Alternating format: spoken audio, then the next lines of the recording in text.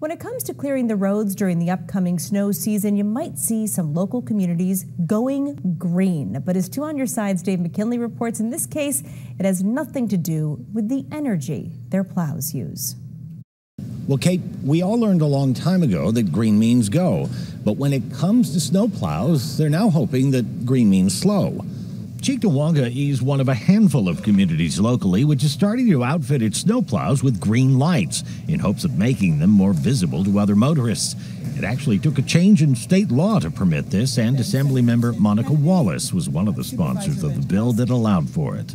So under current New York State vehicle and traffic law, it very tightly regulates what colors are permissible on which vehicles so that there's no confusion. So we had to specifically amend the vehicle and traffic law to allow for just municipal snow plows. Meaning it's not okay for the guy who plows driveways to have them.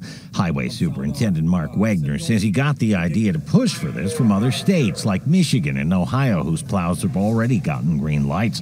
The goal being to cut down on traffic accidents involving plows, which despite being large and noisy and already lit up, happen more often than you might think.